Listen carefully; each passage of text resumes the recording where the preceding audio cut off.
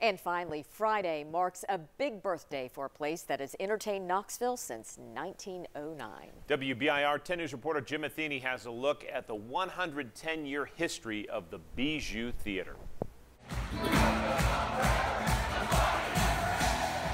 The party at the Bijou started on March 8, 1909.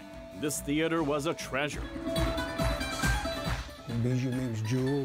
This is the jewel of Knoxville. I think it's probably got more history than any building in Knoxville.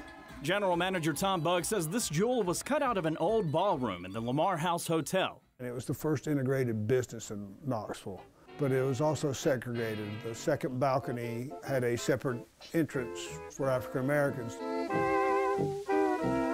The shiny jewel lost some of its luster in the 1920s when it was outshined by the Tennessee Theater, so it steered in a very different direction. It was a used car storage lot.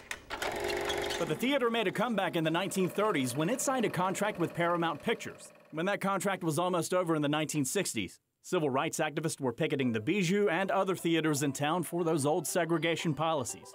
But the Bijou had other problems. The old Lamar House had devolved into a grimy hotel notorious for prostitutes. When Paramount did not renew its contract, the Bijou reached adulthood. The lowest of the low was when it was a porno house in the 60s and 70s. Police were not hot about the Bijou being an adult theater, but they were bothered. So much so, they arrested the manager and charged him with violating obscenity laws for showing the films. By the mid-1970s, the Bijou was closed and set for demolition. There was a campaign to save the Bijou. They raised enough money to buy the building to keep it from being a parking lot. In 1976, the Lamar House and Bijou were purchased by Knoxville Heritage. The salvation of the Bijou Theatre was successful. The theater lived to celebrate more birthdays and was back to showcasing big-time talent in the 1980s. The restored interior is a showcase of art and architecture unparalleled in Knoxville.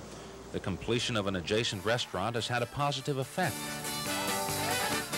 Bijou still needed extensive repairs, and this jewel was dulled by debt.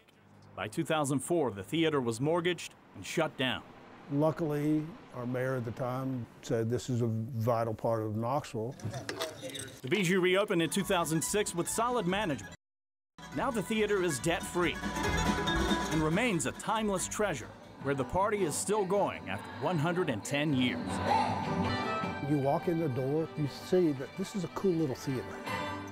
In downtown Knoxville, Jim Matheny, WBIR 10 News. And the Bijou has a big birthday celebration set for next Friday, March 15th. We have all those details at WBIR.com. It is a cool little theater, and so glad that the community came together to save it. It is a jewel. It is. All right, that is